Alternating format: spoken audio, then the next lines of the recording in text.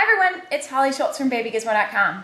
It's day 2 of Child Passenger Safety Week, and today we're talking all about the car seat chest clip. Now you probably know the proper position, and the only position that chest clip should be in is at the armpit level. Now that's really easy to do with a baby, right? You put him in the seat, you put the chest clip where it goes, and it stays.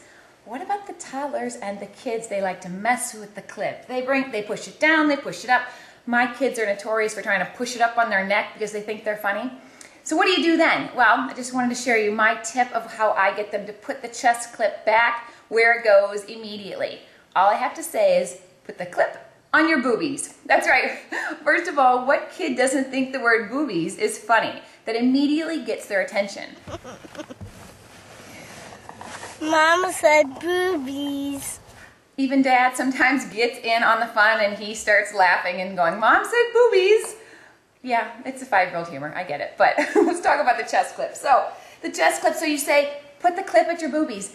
Their boobies just happen to line up right with their armpit. So they know exactly if they cover their boobies with the chest clip, it's in the right position.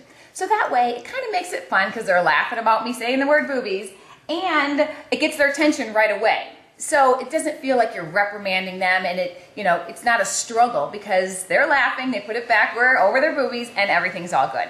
So I just figure if you're having trouble with your kid or your toddler moving that chest clip out of position, maybe try the booby trick.